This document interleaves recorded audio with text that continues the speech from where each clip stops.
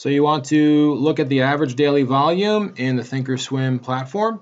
We're going to have to use Thinkscript to do that. Here I just pulled up a scan, kind of the default values here. I think I set a minimum return of 5%. This is after hours, so they're not moving. To put in the formula, I'm just going to go over to the gear here and add a column, customize. And let's go with customize 7. It's a lucky number. I'll add that.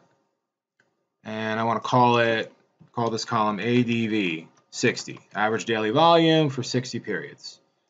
Apply. All right.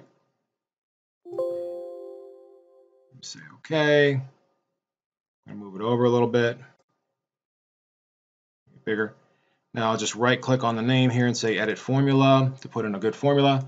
The Thinkscript editor lets you do it. I'm going to say volume AVG average length. You have to put in the length that you want the volume to calculate over, 60 periods. And then this is the critical part, dot vol average. Dot vol average. Apply, OK. And what you get there is the average daily volume over 60 periods. And you can compare that to the current latest bar volume for each of these stocks. You'll see lower, it's higher. Some of these stocks had high volume days, some of them didn't. So that's really all you need to do to get an average daily volume calculation in there. What you're probably going to do, the mistake you're probably going to make is when you type in the formula, leave off that vol average thing. If I just said length equals 60, apply that, I get the exact same number as the current volume.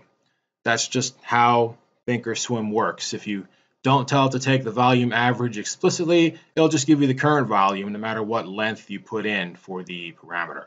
So be aware of that. Make sure when you write this formula up, you can say dot vol average to get that dot operator into the function, and then you'll have your average daily volume that you can compare to current volume to see how higher or lower than usual the stock is trading.